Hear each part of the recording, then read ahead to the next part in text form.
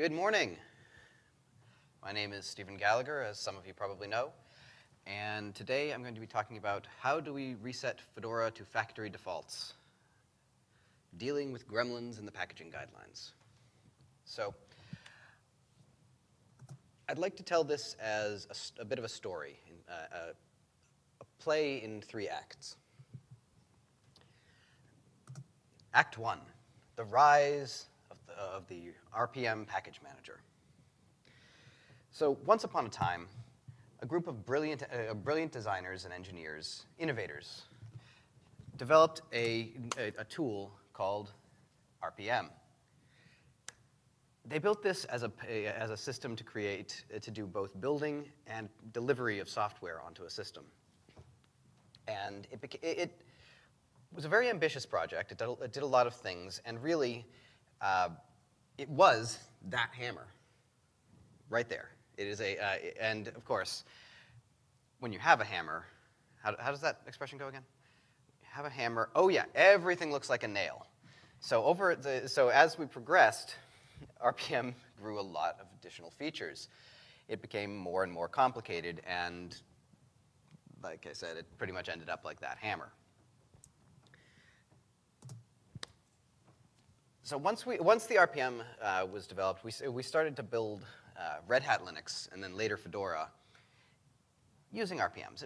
It made sense. It did a lot of cool things. It had the ability to put just about anything on the system that you wanted. It had the ability to configure it once you had finished installing it. We'll get back to that. And generally, it did a lot that other packaging formats of the era really couldn't do. And as it grew, and as we built Red Hat Linux and Fedora Linux, things started to get more complicated. We started to add a few more packages. We started to really build an entire distribution around this thing. A lot of people were getting involved. They were excited, and suddenly we had divergence starting to happen. Like because RPM is so powerful and can do things in so many different ways, people were doing things in many different ways. So we had to solve that problem. So we built the Fedora Packaging Committee. And we set up a series of guidelines for how you can do things. One could even say rules. We can't expect everyone to do exactly the same good job, so let's examine the set of packages we've got, figure out which ones are doing things the right way, and make them into a set of guidelines, and then publish those, and then so people can ignore them and continue to do things their own way. Wait, no. So that we have a series of checks on these things. So when new packages come in, we verify that they have been written in according to these guidelines. And it was good. For many years, Fedora has actually built and released. This is a thing that happened, contrary to all realistic expectation. We have actually built something that is good and that people like. We want to maintain this level of excellence. So what happened next? Next, we started running into a few of the places where RPM was not particularly designed for. For one part, exponential expansion of the number of RPMs in Fedora. In Fedora, we have grown by leaps and bounds. As of this morning, there are 19,470 packages in the Fedora project. I'm going to repeat that number because it threw me back a little bit. Source. There are 19,470 source packages in the Fedora project today. Yeah, binaries I'm not even bothering to count, especially since half of them are TechLive. And more of them are being reviewed every day. On average, for the last 4 Fedora releases, we have added 500 new packages to the project. That's 500 new packages in the last 2 years. And, amazingly enough, thanks to all those guidelines we built, most of them are high quality. The ones that aren't, a lot of the time, are ones that have just essentially bit-rotted since they were reviewed, and there have been other talks and other proposals on how to deal with that bit rot. But for the most part, we've done pretty well considering the fact that this curve has just continued to grow at a faster rate every year. It's kind of ridiculous. But it's still mostly working, so that's not terrible. But then the next big thing happened. Oh, wait. Now we have virtualization. And while we were adapting to virtualization, containers arrived. Because we really hadn't completed that pivot into virtualization in Fedora. We were a little behind the curve on that. We hadn't really figured out entirely how to play in that space. But the real big change there was that now we aren't thinking entirely of an operating system running on a single piece of bare iron. We're talking about density in data centers. We're talking about, instead of the history where you would have a couple of really beefy machines that you would care for and feed and make sure they were, make sure they had everything they wanted. Now all of a sudden you've got virtualization, and you've got 300 disposable machines that are all doing the same task. That if one of them isn't malfunctioning, you yank it out of the rack, effectively, or the virtual rack, and you throw up another one. And containers increases this even further, because you may have dozens of containers running on any given virtual host.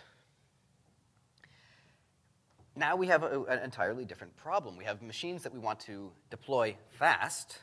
We have machines that we don't really need to care so much about their life cycle because they're disposable. You want to change their life cycle, you pull up another one and you shut this one down. And what we really need to do there is we need to focus on figuring out, okay, so how do we make reusable images? How do we create these virtual machines and these containers in such a way that we can rapidly throw 100 of them out there all at once? And the way people would do this with virtual machines is, they'd stand up a VM on a desktop in VMware or KVM or VirtualBox or what have you, and one person would go through and they would install absolutely everything they needed. They'd run their tests, effectively a private QA environment or a staging environment.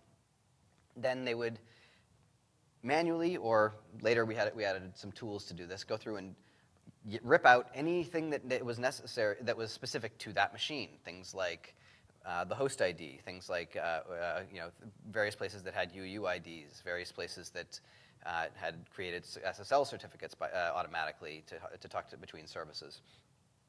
And they would have to go and rip these out, keeping notes on everything they did, write scripts so that when they deployed the new machine, they could put all those things back in.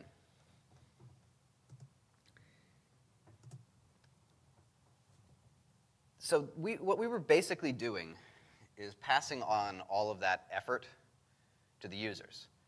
We were giving them a whole operating system, but they didn't want a whole operating system. They wanted a template for an operating system.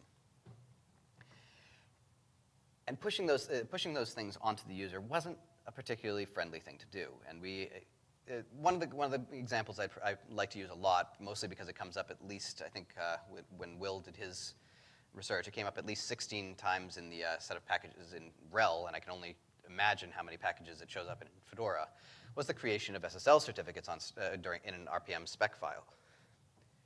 Let me repeat that. People are creating self-signed certificates in RPM %post. That's not good for a variety of reasons. And for one, if you're trying to generate a gold image for something like OSTree, or just push out a QCOW for a cloud image and things like that, you're generating the RPM. You're installing the RPM once on a provisioning compose machine, and then its results just get pushed out to every machine. And now suddenly you've got 5,000 machines in a public cloud somewhere that all have the exact same SSL certificate that doesn't match their host name. That's not going to work.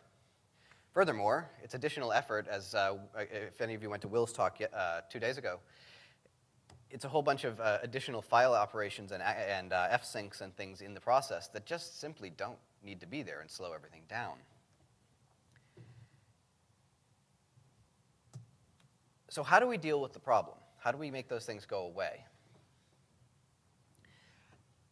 First, we have to eradicate the scripts in RPM %post. We have and %post on and wherever. And frankly, if I can be so bold, I think we actually should release a version of RPM that stops parsing scriptlets.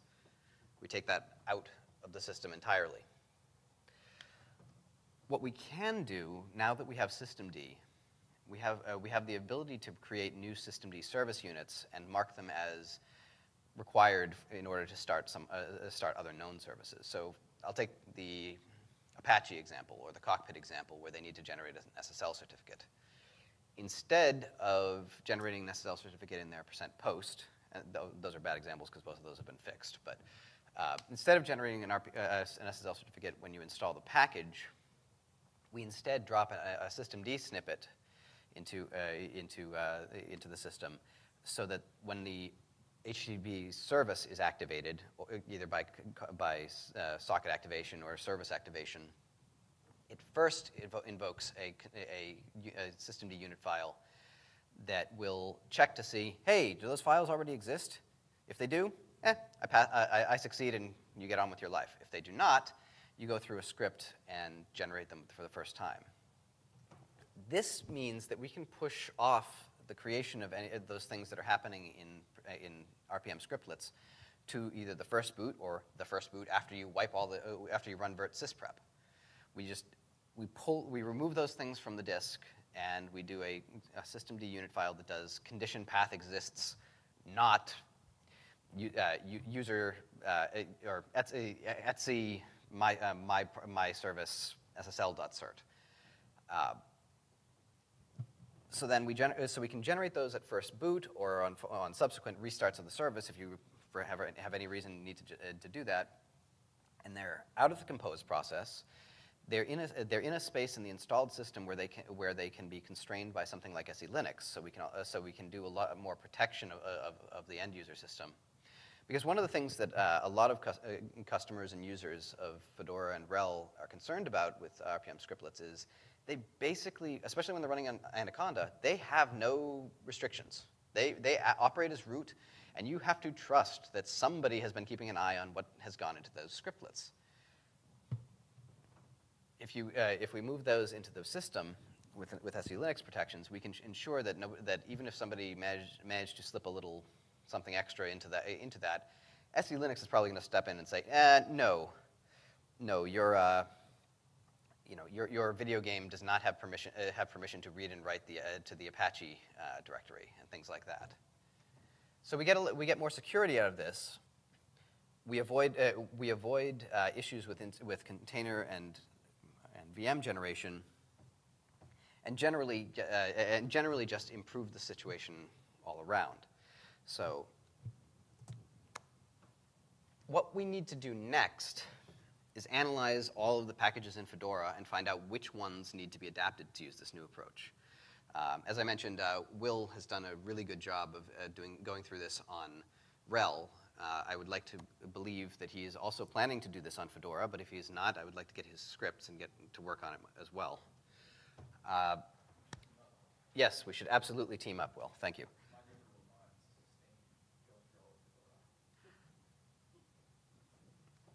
Will would very much prefer to team up because, as he phrases it, his liver would not survive it, and I can see how that could be a case.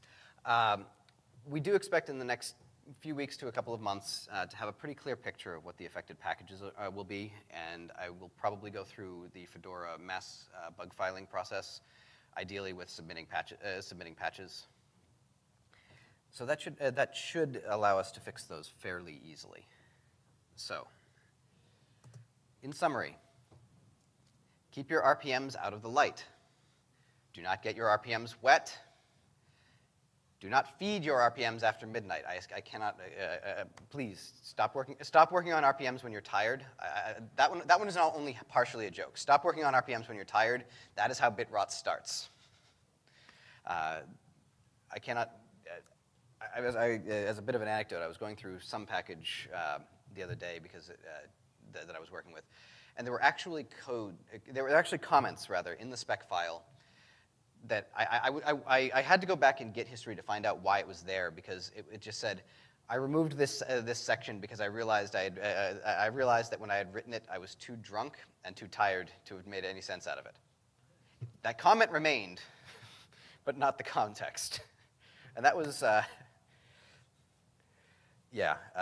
And when I did go back and look at it, yes, this person was definitely too drunk and too tired to have written that.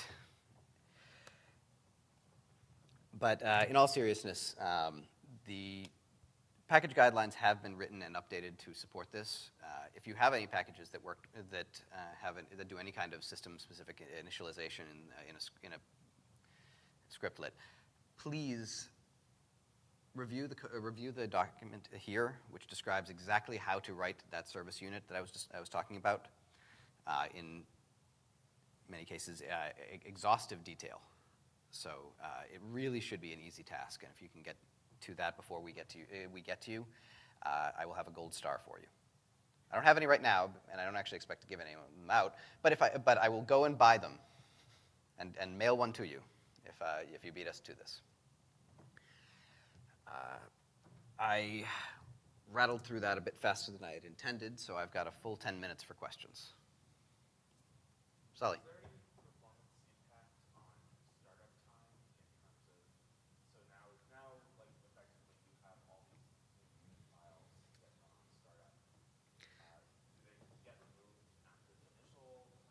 Okay, so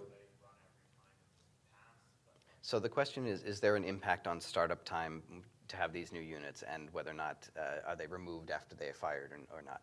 So first of all, no, they will not be removed after they fire, because the whole point is that we do need to be able to tolerate removal of the files that are affected, because you may be in the process of generating an image, wipe them, copy the image around, and then we want to make sure they continue to run. The startup impact when using the systemd conditionals is, it has not been measured at scale, but on a few packages it has been measured in the nanoseconds of additional time, not even the microseconds. Yeah, because the systemd's conditional checks are pretty efficient, and if that became honestly, that would be the optimization point if we needed to. It would be more valuable than removing the units.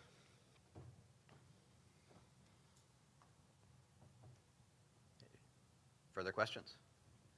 Mike? So the purpose of creating gold master templates not, you're basically saying, don't start the Apache service or else you lose your gold master. I'm sorry. So for the use case of creating VM templates, the VM templates are basically for gold master, Okay. You'd have to tell the system don't start the Apache service, so otherwise you start the Apache service and don't the service that. Okay, so the question is, do we have to tell people while they're creating the gold masters not to start these services before they create the master? And the answer is no. They can and should, because they're going to need to test that things work. What we have is we have tools like virtsysprep, whose job it is to know which things are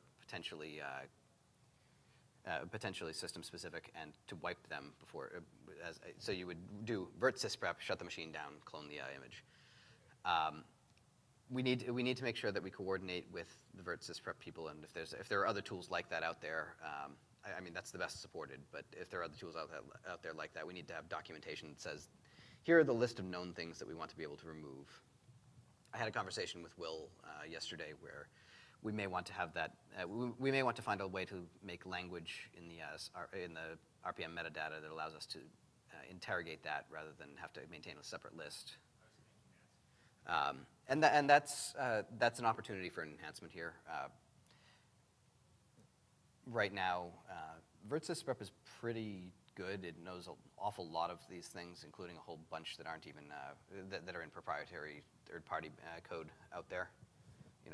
Common customer applications and things like that. So we're in pretty good shape for that right now, and until we have that kind of introspection data, we'd probably keep maintaining the whitelist. I'd have to volunteer it as part of this process. Does that answer your questions? Yes. Okay. You still looked like you were about to ask another, so. Yeah, I was thinking,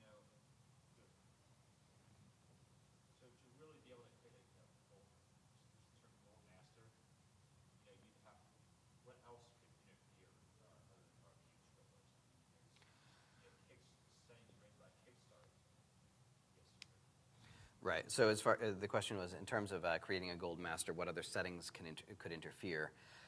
And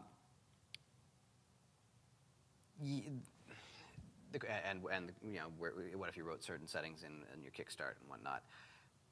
We probably can't solve that perfectly. If you're you shouldn't. The reality is you probably shouldn't be doing that in Kickstart if you can help it, unless you're. You shouldn't be doing anything in Kickstart that you don't expect to be usable for all parts of your deployment. If it's system specific, it should be done either.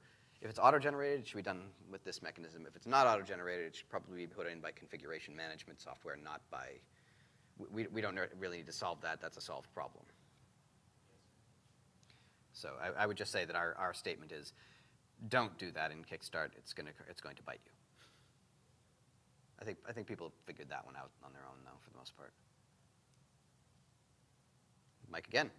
Are you trying to get rid of RPM scriptlets entirely, or just the system-specific? The question is, are we trying to get rid of RPM scriptlets entirely, or just the system-specific stuff? The purpose of this specific talk is to get rid of the system-specific stuff.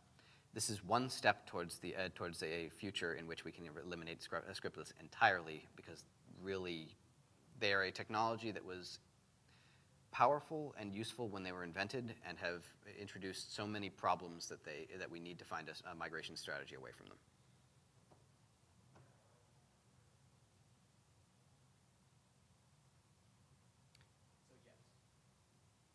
If that wasn't clear, the answer is yes, we should get rid of scriptlets entirely. We do not need to do that as a single action, but we need to migrate each. Again, Will's talk earlier in the week, and if you haven't seen it, I suggest you watch the recording once it's available. It talks a bit more about how to eliminate some of the others. He found 6 specific things that covered 99% of all scriptlet usage, and at least 5 of them would be really easy not to do in scriptlets. The last one, the miscellaneous category, is a bit more effort. I actually don't think that one would be that hard. I think all of those are possible to pull out of the scriptlets relatively easily, and relatively in the the next few Fedora releases scheduled, not like the next few epochs. If we do actually sit down and go through all of the scriptlets in Fedora, that one will be an interesting part of that. There are a lot of things that create caches and catalogs, and no way whether it's optional or required. Right. So Will is reminding me to make it clear that things like caches and catalogs are complicated and will probably require a great deal of thought, and I completely agree. That's part of why it's not part of this talk. But no, I am firmly in the camp of RPM scriptlets need to go the way of I don't know, let's say Linux, let's say Unix.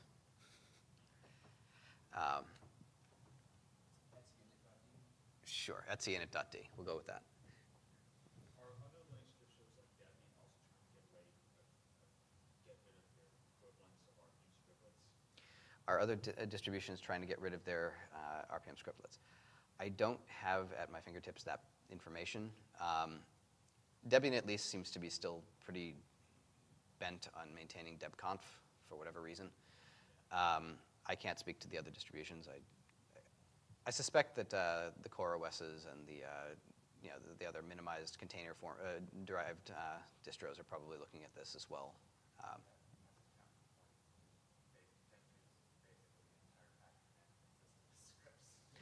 As a counterpoint, Gentoo's entire package management system is a collection of scripts. I'm pretty sure I don't care. I don't really see what the other distributions are doing is less interesting than whether or not they are coming up with clever ways to do the things I'm suggesting. If some of them, I will keep my eyes open, but what little I've seen of this, like Mandrake, for example, has basically just copied this page into their guidelines. So I think the other distributions are looking to us to solve this, and we'll probably adopt it once we've proven that it doesn't break everything, which is pretty much par for the Fedora course, actually. Got 3 more minutes. So at the rate we're currently going, I've got time for one more question. Or else I can let you go to lunch 3 minutes early. Thank you all for participating.